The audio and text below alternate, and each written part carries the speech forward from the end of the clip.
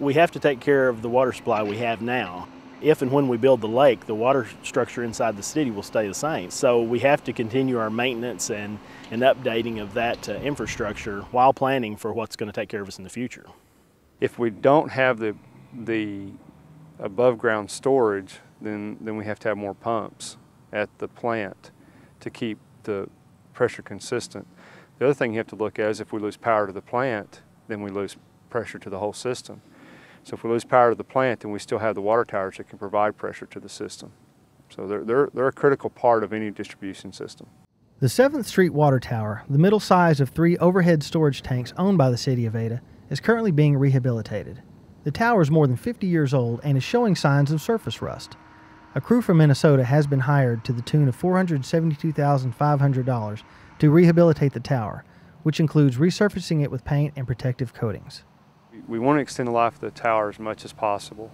And with it being 55 years old and being as good a shape as it is, it seems in my mind to be very wise to continue to take care of this. This is more of a preventative maintenance measure instead of a reactive maintenance in which we have a problem and then we have to fix it. It's more costly at that time than it is just to do the preventive maintenance like we are now. And as long as we continue on with this, keeping this in mind, it's really the life of this tower is indefinite. You can see from the outside of the tower that the tower's in need of maintenance just from the look of the paint on the outside. But if you were to go inside, you'd see what the tower really needs, which is the rehab inside that protects the metal where the water actually is. A Waterworks bond election in 1949 provided the City of Ada with $590,000 to build the water tower. In the spring of 1950, Valley View Hospital deeded a piece of property to the city on which to erect the tower. Constructed shortly after by Chicago Bridge and Iron, the tower would become the city's second overhead water storage facility. It is approximately 140 foot tall and 65 foot in diameter. The tank portion is 25 foot from the bottom of the tank to the top, and it has about 600,000 gallons. The city's first water tower has an interesting story behind it. The 400,000 gallon tower, known within the industry as a witch's hat, is located at the south end of Townsend Street. It was secondhand when purchased by the city in 1917. Before it was purchased from Chicago Bridge and Iron, it had served the U.S. government in the country of Panama. A report in 1955 declared the tower was in decent shape and would remain so as long as it was periodically refurbished. That's exactly what's happening to the 7th Street Tower now. Every so often with the steel tank, you have to go back in and repaint the tank, the inside, the outside. If not, then it begins to rust and then you lose the thickness of the steel, and eventually you could lose structural integrity. And so with that, we noticed that there's some rust starting to really show, and it's surface rust, which is not a real problem at this point, so we decided we better go ahead and get something done before it became a real problem. Studies showed that it was time for it to be rehabilitated. You know, the outside's looking pretty bad, but if you were to go on the inside, you'd see where the need really is.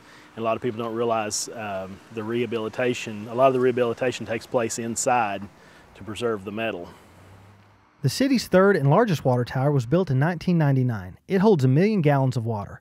Combined, the 3 towers provide the city with 2 million gallons of overhead water storage. And that's treated water, water that has been purified by the Ada Water Plant. The city maintains an additional 7 million gallons of raw water storage. The third water tower was built following a major water line break. It was in 1998. I believe it was 1998, we lost everything that we had in the system from both. At that time we just had 2 towers. We lost all the water from there. It was through a big water break. We couldn't isolate the break because the valves were old and wouldn't close the system off. And so we lost everything. To prevent such an extensive loss of water, the new tower was constructed with a remote isolation valve. The 7th Street Tower will be retrofitted with a similar system. This water tower actually serves the entire city. Because we don't have a separate pressure zone for each tower, they all affect the system in some way. And so if we have a tower that, say, is taken out of service, then the other 2 towers just take the place of it. And the only time that becomes an issue is when we have really high flows or high usage. The rehabilitation of the 7th Street Tower is being funded solely by Proposition 1, a 3/4 cent sales tax dedicated to infrastructure improvements throughout the city of Ada. Proposition 1 also funded the construction of the new water tower. Whenever you have large projects like this come up in a community the size of Ada, you have to decide what has to be sacrificed to make these kind of repairs, along with street repairs and sewer repairs and all the things that have to be done in a city the age Ada is. And Proposition 1 has just been an unbelievably valuable tool to us to actually address the issues that need to be done without sacrificing the daily maintenance of the rest of the departments in the city. Keeping the water towers and the entire water distribution system in tip-top shape creates financial as well as safety benefits. I think it's important in a couple of different ways. Not only a visible water supply for business to know that we can meet their needs and their demands as they expand and grow, but it's also affects our fire rating, which is a very important thing to businesses because it affects their fire insurance that they will have being a part of this community. The rehabilitation of the 7th Street water tower will take approximately 120 days, weather permitting. The new coating should last an estimated 12 to 15 years, at which point it will likely be necessary to rehabilitate the tower once again.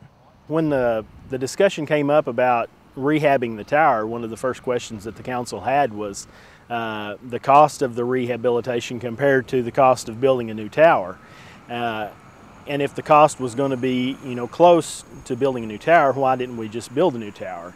And the problem with that is that water supply that's in that tower has to be there even through the construction. So we would have to purchase more land to build the tower, find the proper location in town that the tower would be built.